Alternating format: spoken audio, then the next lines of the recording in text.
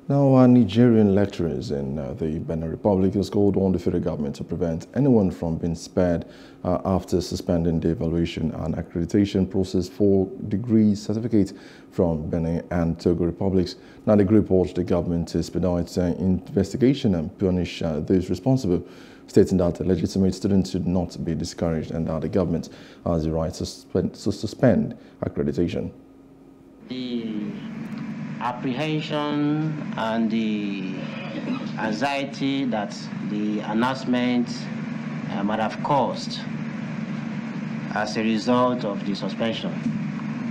But we want to assure Nigerians that the federal government has taken these steps not to undermine the effort of genuine students that are studying in Benin or in Togo, or by extension, other countries that have been involved. No government will do that, but it is to ensure that there is credibility in the certification process.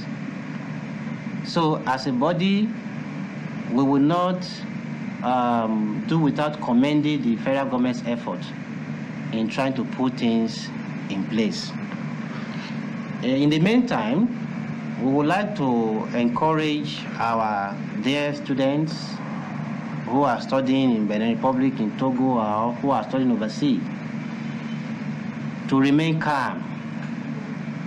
Be rest assured that the action of the government is to ensure quality of the certification process.